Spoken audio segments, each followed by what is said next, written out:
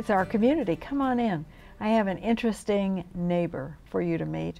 Her name is Julie Mulhern, and she isn't creepy, but she writes mysteries. And it's just a pleasure, a real pleasure to have you, Julie.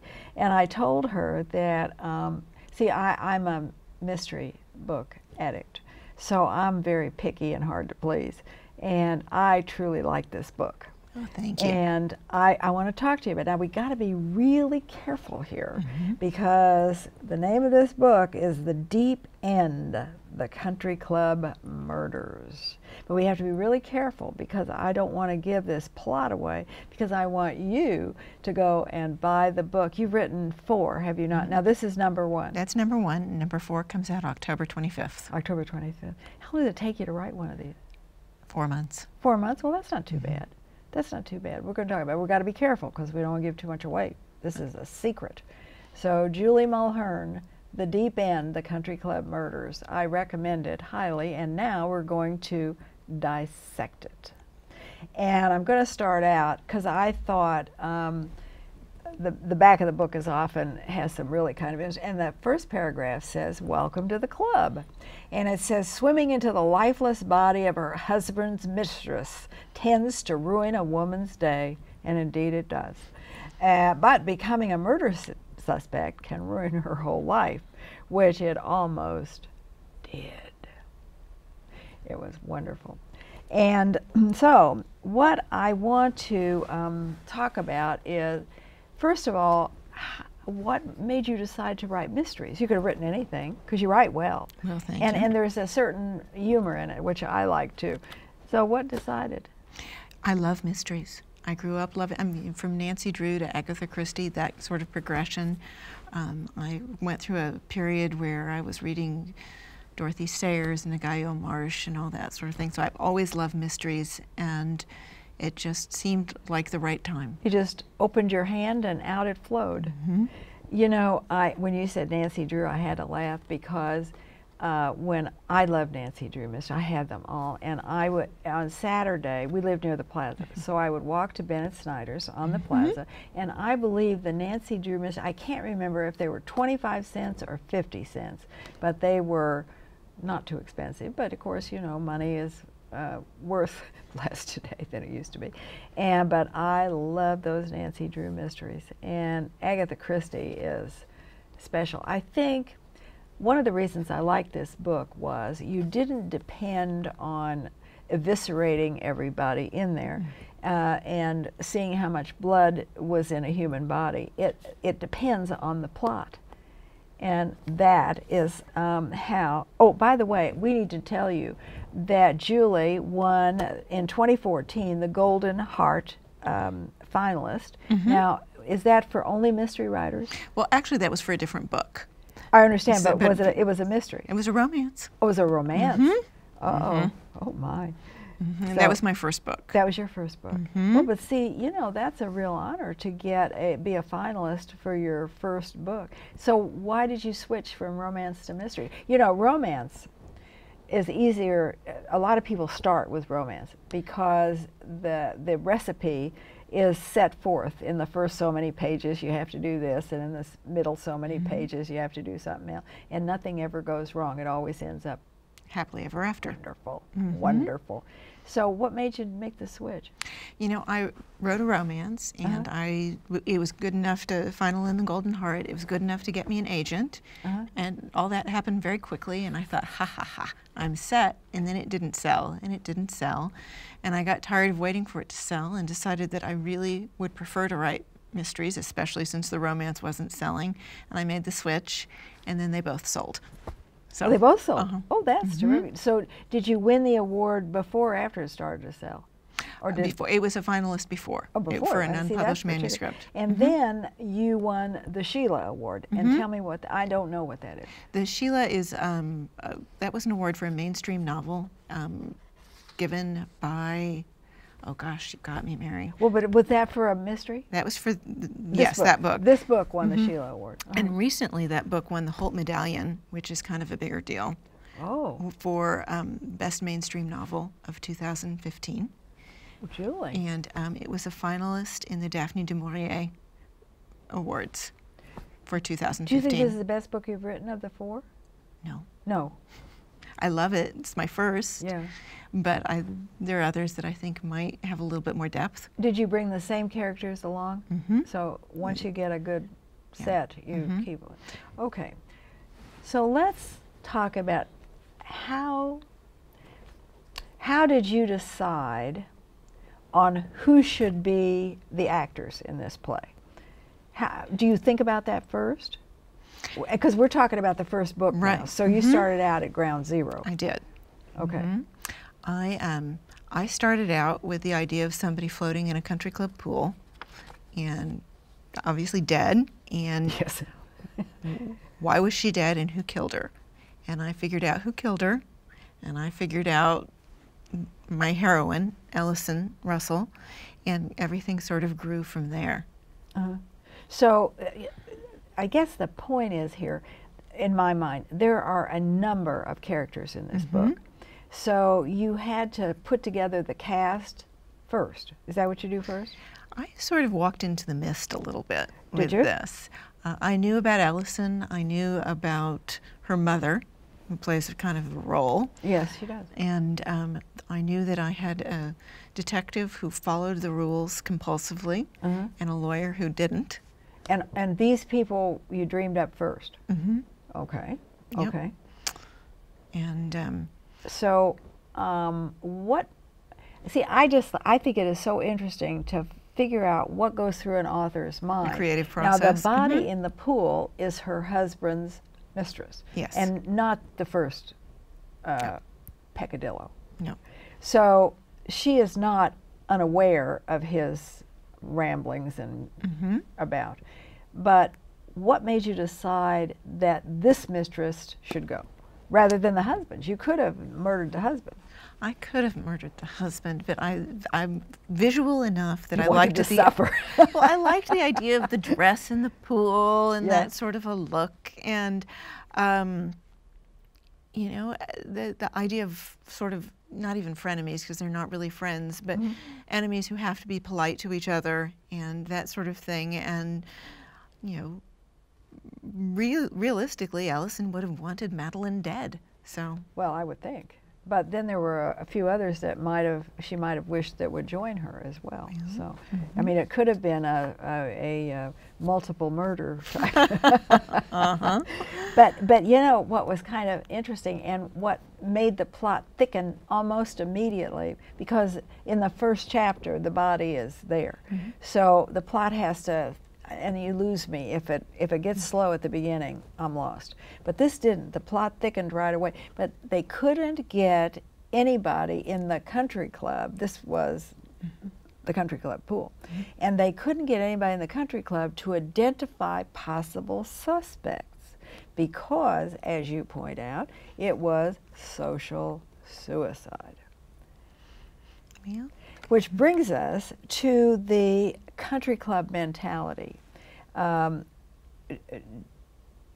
Did you, I don't want to say, did you have a country club in mind? I won't ask you that. But there is a country club mentality. We all stick together, and that runs through the whole book. And it seems to me that those days are gone. I think so. I do. And so let's talk about that country club, because that is the set, the backdrop. Let's talk about that a little bit. See, because now it's time, you've decided on your cast of characters. Let's talk about the set, the backdrop. Well, if you think about we talked about Agatha Christie and Miss Marple and St. Mary's Mead in this very small, almost claustrophobic community. Yes. A country club wasn't that different. Your social life, in many cases your professional life, everything revolved around what was happening at the country club. That's right. And for mothers in the summertime, it revolved around swim team and golf and getting their kids to tennis and whatnot. And hanging out with the girls, playing bridge and having lunch. And that was their life. Yep. Because in those days, women did not work. Exactly. And so that was... Not, especially that class of women. They just didn't. They didn't. It was interesting, the book is set in 1974, and it was in 1974 that Jacqueline Onassis came back from Greece and got a job. And it sort of started to shift. Horrified. I know, but it opened up the idea that maybe you needed to be fulfilled beyond the bridge table. That's right. Well, and the other thing that kind of muddies the waters is that they were shocked that she got a job, and what could she do anyway? Edit books. That's right, see. And I think that it was not a thought that was much in these ladies' heads to get a job. And some of them, you know, years ago I worked for the University of Kansas, and I saw a lot of women come through the Regent Center. And I would say to them, well, they would be in maybe their 50s, and they most likely were getting a divorce, or their life was changing in some way, and they wanted to go to work. So I would say to them, well, now let's talk about what you have done. And they would look at me in a blank fashion and say, well, I haven't done anything. But that's not true, because many of these women have done, been the wagon master for some very large events that they did as volunteers, but nevertheless were responsible for. So they had had a lot more experience than they really ever thought they'd had. And which I found sort of interesting, because those of us who have worked all our lives, we have in one hand our resume, you know, and it's always up to date, and we keep track of what we have done. And but they didn't think about that. And so I do think. And the other thing that I liked about this country club mentality that you really did I thought a very good job, was clothing and fashion and style. Talk about that a little bit. How did that was so much fun. I think when we think about the 1970s, we think about the cringe-worthy stuff, but socks with toes, or rainbow socks with toes, or poofy hair. Well, that's 80s, really. Was that the 80s? I think, okay. but yeah, I think you kind I've of been got around into so those long, I lose track. Yeah.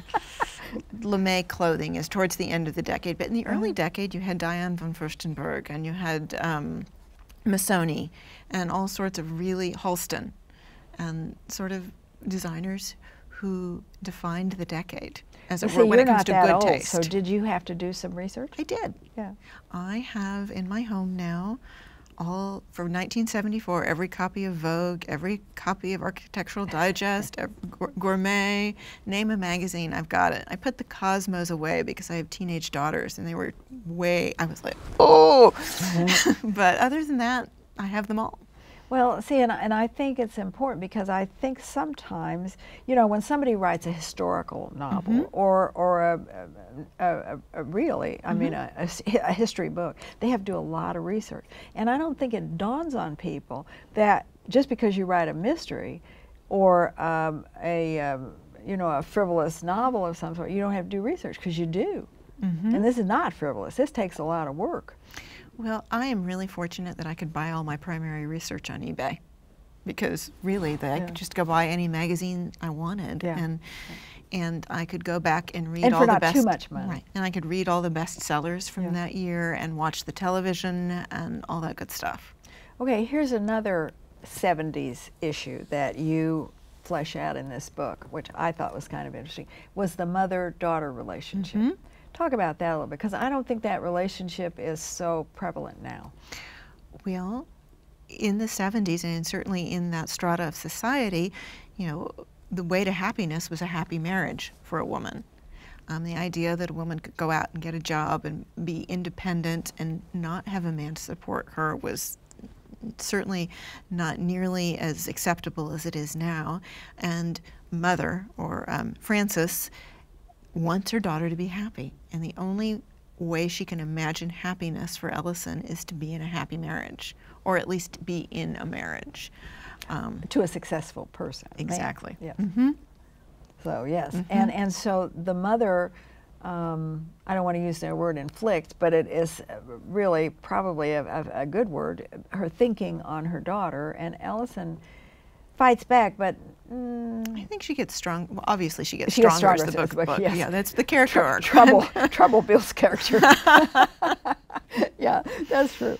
But, and Ellison and her husband were not happily married, No. but this is another issue that isn't so true anymore. They decided to stay married until the daughter went to college. Right. And I know people who do that today, Oh, to this day. of course you do. Of course you do. Of course you do. But I think that country club mentality is more and more a thing of the past. I do. And I think that the world is changing pretty fast around us, and it was fun to read that part of the book too, because other than the mystery plot, you talk about a lot of things of the 70s, which and you build a good set around the play, as it were. Now, here's another thing I want to discuss. You chose your characters, but you gave them kind of interesting names. One of them is Biddy. And I love that. And the Biddy Sue. Biddy, yes, Biddy Sue. And the other one, the detective's name is Anarchy Jones. Now, how did you come up with Anarchy Jones? Well, as I mentioned, he's a rule follower. And, you know, how do you get somebody who is, you know, that much of a rule follower? Well, you know, in my mind, the backstory that I don't think ever has showed up is that Anarchy's father is a politics professor at Berkeley, and he named his son Anarchy, and the only way Anarchy could rebel was to be a rule follower, and the worst possible job that his father could have picked for him was policeman, so there you have it. So anarchy and the person are something of an oxymoron. That's right. You also, and how about naming the characters? Is that difficult, or do you just pop up with something? Because Biddy Sue is really good. I just kind of pop, you know, I just make sure it fits and that it feels right. Okay. Also, it's interesting because as a dedicated mystery reader, I look for foreshadows. And you do that in the book. And one of them, it says, I opened the door to the car, fingered my keys. You said Eggie could look into it. I was eager to get away, so eager I didn't care about the list anymore. Talk about your huge mistakes. Now there's a good, and you do that. You'll have a little sentence in there like, talk about your huge mistakes, and that tells me, oh boy, this is not going to be the best day she ever had. Well, and the days get worse as they go on. I know. So at the end, I think she's contemplating jumping in the pool with the mistress.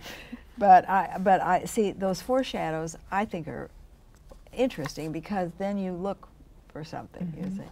And how do you know, you have a lot of characters in here. I do. How do you put the plot together without dropping a stitch? Do you use a storyboard? Do you use, what do you do? Because it's easy to drop a stitch here. I have a good editor, and you know, that book, really, there were very few edits on it. So I kept it in my head, and I write to plot points so I know where I'm going. But other than that... Okay, now, here we go. So you have some plot points. It's like point A, point B, point C. But you don't have numbers of pages in between those points, do you? I kind of know how far they need to, percentage-wise. I know Do you? kind of where things... That's your training as a romance novel writer. Well, but that I think holds true for any genre fiction, is that you're going to have plot points that appear at certain times. And you have to know when to pull the trigger on the ending. Because if you drag on that, that's not good either. No. So yeah, so you do set up. Here we have the cast of characters. Here we've built a set around them, this country club, and then we put the plot. Is that the order in which you do things? Put the plot together? You know, I sort of, well, with the first one I had an idea of the characters, and I really did walk a lot into the mist with that. I knew that probably 50% of the way and somebody else was going to have to die. And you know, in a perfectly written book, and that's not perfect, but in a perfectly written book, the plot and the character arc sort of mirror each other. You know, one step forward, two steps back. You know, she's got to go forward because, you know, her old life is no longer available. You know, it might be that, you know, somebody's dead. And that sort of Anarchy thing. Jones is becoming more and more interesting as we move along. That too. Yes, that too. And so but it's easy, I know it is, to drop a stitch as you go along and say something that is too soon or too late, or, you know, those plot points do help. They really do. And do you consult those as you go along? I write in a linear fashion, so I write, you know, chapter 1, 2, 3, 4, 5, 6. I know people who don't. I could not write that way. Well, I would find that sort of hard. Sometimes I will write, I don't write books, but I do write talks, and sometimes I write the end before I start out. In other words, you got to get out of this thing somehow, and it's just like anything else. The book has to flow, and if it doesn't flow, if it goes like this, it has to go along evenly, and that's not as easy as it might look. Yeah. So you've done a really good job. Now I have to ask you this question: do you know any of these people personally that are in this book? The dog. Other than the dog. The dog is my dog. Everybody else is sort of an amalgamation Of people that you knew. Yeah, yeah. No, I would guess that's true, because I think to be an author or to create whatever, you draw on who you are too. You're not Ellison. No. So, but there may be something about her that is you, or maybe your sister, or maybe your mother, or, you know, just parts. Yeah, my poor mother gets asked that a lot. Oh, I bet she does. What does she say? She says no, which is true, because she is not Frances. So, does she think it's funny? Oh, she does. I hope so. She does. That'd be terrible if she didn't think it was funny. It's sort of like a comedian that publicly makes fun of their family, and privately that's not the case at all. Well, So yes. no, and enough people know Mom that they know that she's not like that. Well, and the father is kind of interesting as well, and he must be parts of people that you have seen or heard or met. When you meet somebody that you find interesting, do you go home and write notes about that person so that you might use them or parts of them? In A little bit. It's, you know, if somebody does something that is really interesting or annoying, I certainly make note of it. You know, another thing that I don't know why I note this, because there's no earthly reason for me to do that, but people's names sometimes. I'll see a name and I think, oh, that would make a good name in a book or something like. Do you keep a list of names? Do you? Yeah. That's interesting. Well, it's just because I kill people off regularly.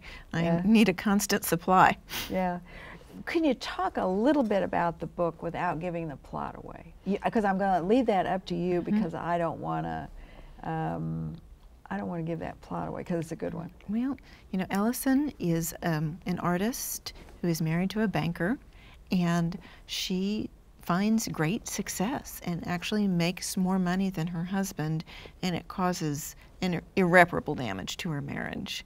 And as you said, she and her husband have decided to stay together for their daughter Grace, and Ellison gets up one morning and goes to the club before it opens and is swimming in the dark and swims into a body, and just her whole world falls apart from there. Because she knew the body. She knew the body. It was her husband's mistress, Madeline Harper, and she's kind of in a world of trouble because she's the best suspect. Not only is she caught with the dead body, but she has a really good motive for murder. Yeah. And then she looks even guiltier still a little bit later on. Well, I always read the back of the book. This is good. It says, as the body count approaches par on the seventh hole, Ellison knows she has to catch a killer. But with an interfering mother, an adoring father, a teenage daughter, and a cadre of well-meaning friends demanding her attention, can Ellison find the killer before he finds her? And at some point in the book, she's in danger.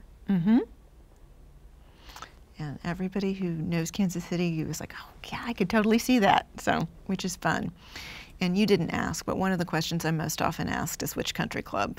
And again, it's an amalgamation. Because I don't think that, I knew you wouldn't name one, right. And you wouldn't want to, and I would not want you to. But I think the mentality of the country club is an amalgam of country club mentalities with a day past. Mm-hmm. And I think that makes it interesting because it is a peek into a life that everybody has not experienced. Well, that's, I think, one of the things that is fun about reading is that you get to peek behind the curtain and see something that maybe you don't know or not familiar with. And that's what I tried to do with that. Well, yeah, and you peek around the curtain of people's soul to some degree. I mean, you know, what do you think motivates people to murder? Jealousy, greed, and anger probably are the There top you go. three. So those things are part of the plot that you construct: jealousy, greed, anger. Mm-hmm. Yeah. So that's what makes a murder mystery. I think you have to have a really good reason for murder. I find serial killer murders, you know, those books, excuse me, a little bit, you know, because the murderer is so evil that, Well, they're crazy. it's not, you know, the sociopath is just so evil. But if you have somebody who's maybe not so evil and just does one evil thing, then that's a little bit more interesting. That's the killer in this book, Mhm. really. Mm-hmm. But he has murdered more than once. Mm. Bad idea. Yeah, well, you should have stopped. He should have stopped, yes. You should have stopped at one. So what is, and now you have 4 books, and the latest one's going to be published in October. And Barnes & Noble carries your book. Amazon? Amazon, Barnes & Noble, online. Vivian Jennings at Rainy Day has them in stock, signed copies in stock all the time. I got this at Barnes & Noble, so. But they're all over. And I really, so what is in the future for Julie Mulhern? Hopefully more books. I'm contracted through 9, so I've got a few more to write. You have to go home and get busy. Boy, you have 9 more. Is that pressureful? Boy, I don't know. No, I really kind of love writing about Ellison, so it's fun. You think she'll last through all 9 books? Oh, absolutely. Okay. Absolutely. So, I have to read this. The things on the back of the book are funny. It says Ellison is a Kansas City native, and she spends her spare time whipping up gourmet meals for her family, working out in the gym, and finding new ways to keep her house spotlessly clean.